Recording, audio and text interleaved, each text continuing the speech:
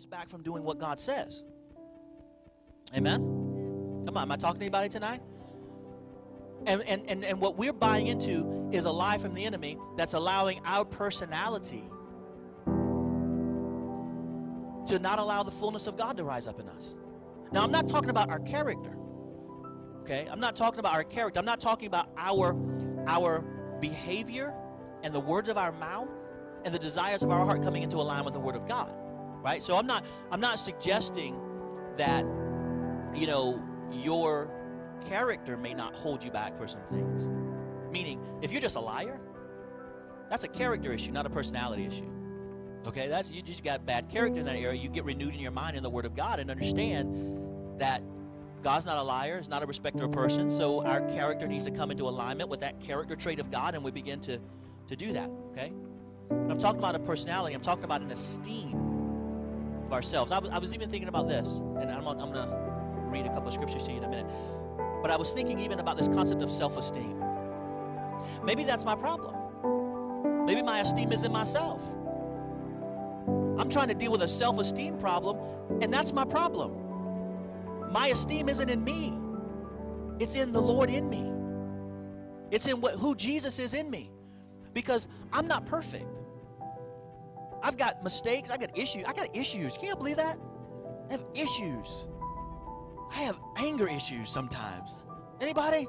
Don't raise your hand. I don't mean it like that. You're like, it's just a preacher trick. It's like, anybody? No, God, no. So, I got this issue. And you're like, I do too. And I'm like, okay.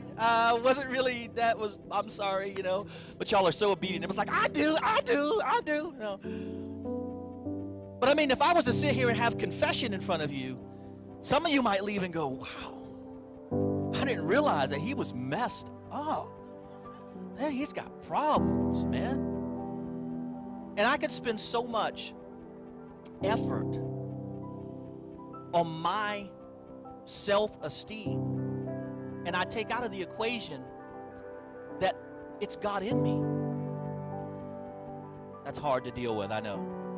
Because the world preaches so much about self-esteem, and I'm not trying to completely deinstall positive images of self, or that's not my point. My point is this: as a believer, my primary identity is a son of God. I'm His son, and in Him in me is the hope of my calling. And the life I now lead in the flesh is not mine, but it's His. So it's His identity, His esteem in me. That's the primary perspective that I should be pursuing. Because if I keep my eyes focused on me in the natural, I'm always going to see problems. I'm always going to see issues. How many guys ever paint your house? And one of the things they tell you is you got to have lots of light, right? Because the light shows every imperfection, right? And if you ever start to really paint with one of those big old industrial lights, you see everything, don't you? You see totally everything. Now, you can look at that as a type and shadow, as an allegory of the fact, you know, the light shines in the darkness, and when the light shines, you see all the imperfections, right? And that works. That preaches a good message. But let me ask you this. Or let me testify to this. Let me ask you this. I'm going to testify that Jesus has never shown me anything in my life that was imperfect, that He didn't then immediately show me a promise where He accomplished that and did that and overcome that for me. So if all you are seeing is imperfections, and you're not seeing the completed promise where God overcame that imperfection, then only part of the equation is working. Only part of the equation is working.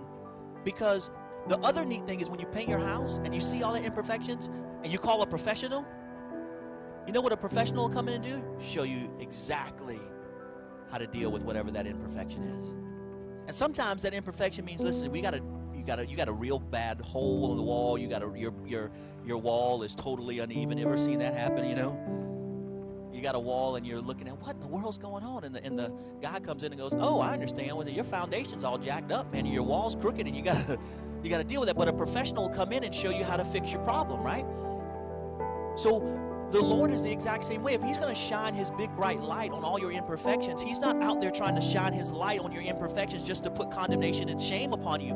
He's shining his light upon you so that he can show you that he is greater than your imperfections. And his invitation in is for him to come in and say, listen, we can work on this. We can deal with this. He's not like a building inspector, but they just come in, show your imperfections, and leave. And they're like, I hope you get it fixed. And I hope you get it fixed before I come back the next time. I mean, they are cruel. No offense. I mean, we love them in Jesus. But I'm saying the whole process is pretty embarrassing and full of condemnation if you ever done it. You know, you go in and you did your best. You did your best, and they come in there like, you suck. And there's like, and you stink, and here's a check sheet, and you better go fix it. You better hurry up and figure out how to get it right. But Jesus doesn't do that. Jesus comes in, and he shines his light to show us just how much that he can, anyway. Get my point?